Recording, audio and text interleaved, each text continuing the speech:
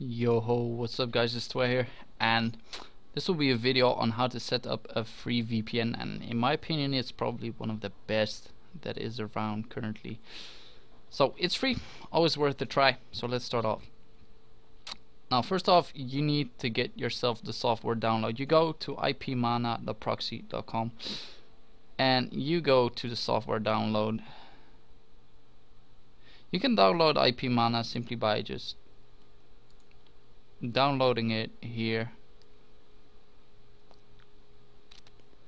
and click it. Now once you've downloaded this, you can start up ipmana. Now you gotta do two things. You gotta set up your account and verify it, and then set up everything to make it work.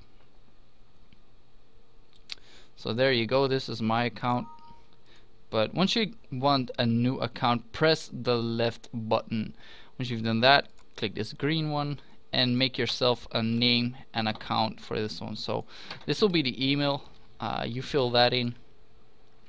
This will be 2 times password and then the verification number. Now take note, as I've said in a previous video, you need a QQ account.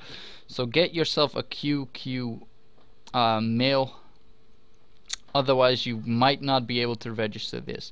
So once you've done that, you can log in to your account here.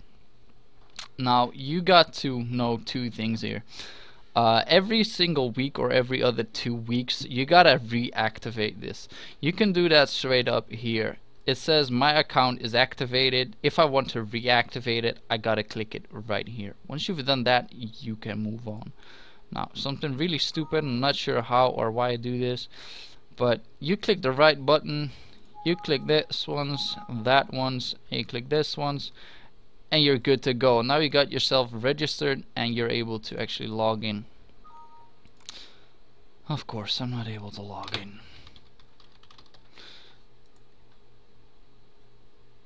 There we go. Now we got that. You gotta do one thing. This is the connection button. So you click your right mouse button over here. It will actually start up the game. Well, what do you know? Get lost. Alright, so you gotta find yourself the whole way to the TCLS on your game. Like this is the whole Blade and Soul thing. Go to Blade and Soul there, TCLS, and click on the launcher. This way it will connect yourself to the launcher, and every single time that you will start up the game, you will need to start it up through ipmana, otherwise it will not connect to the VPN. Now how to check yourself for a VPN? You click on the cogwheel.